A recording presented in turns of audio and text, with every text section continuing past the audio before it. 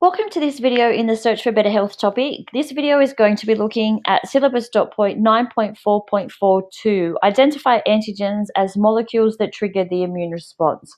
So this is a fairly straightforward dot point as it basically tells us what we need to do in the dot point. So let's have a quick look.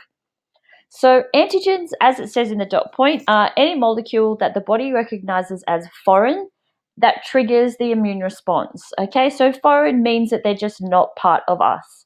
So antigens are actually found on the surface of all cells. So cells that belong to our body also have antigens on their surface. However, our immune system is able to identify them as being ours because they have these self markers on them.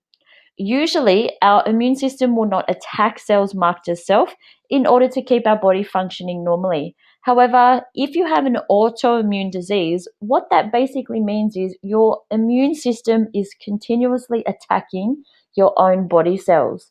So in particular, a fairly common autoimmune disease is known as rheumatoid arthritis, where the immune system attacks the cells of the joints and leads to swelling, inflammation, immobilization in the joints, usually in the hands, and it can be quite painful and quite distressing for people that have that particular disease.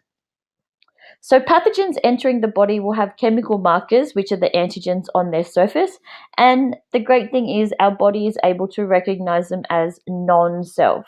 So these non-self markers are the ones that trigger the immune response. So as we can see in the picture, the antigen is the yellow structure, and on its surface it has these marker molecules.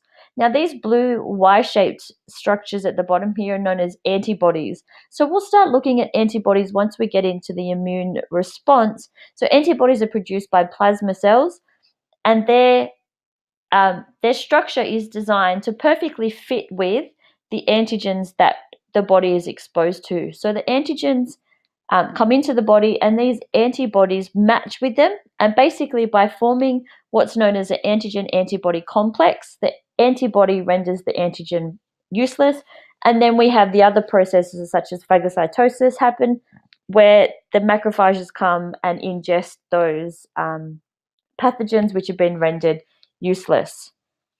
So before we move in or any further as well, what I wanted to do was for you to have a look at the difference between the circulatory system and the lymphatic system. So the lymph system plays a major role in our immune response. So it's good to have an idea of the difference between the two. So when we're talking about the lymph system in the next couple of lessons, in the next couple of videos, you have an idea of what we're talking about. So this is just a Venn diagram to show the similarities and the differences between the two systems. I'm going to go through all of it because hopefully we remember what the circulatory system is and how it works and the parts that make up the circulatory system from junior science. Excuse me. But the similarities between the circulatory system and the lymph system are that they're both obviously a system that circulates fluid of some kind.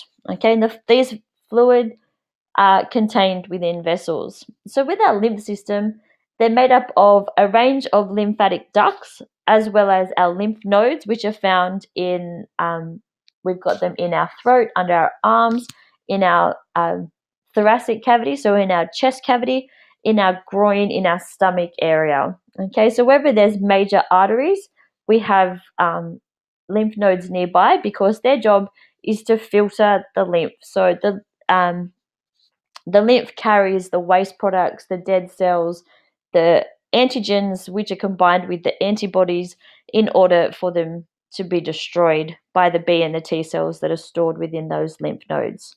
Okay, so that's as far as I'm going to go with the difference and the similarities between the circulatory and lymph system. At the moment, we'll be looking at the lymph system in much more detail in the next couple of videos. So that brings us to the end of this video. So thank you for watching.